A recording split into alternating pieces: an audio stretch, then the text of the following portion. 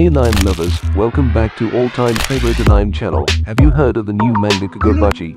It recently came out to be the #1 manga, and the reason why is because Chihiro Kunishige is the son of a renowned swordsmith, Rokuhira Kunishige. He has always been fascinated by his father's craft, but never truly understood the passion behind it until tragedy strikes.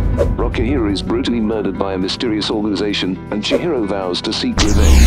Chihiro inherits his father's workshop and begins to study the secrets of swordsmithing.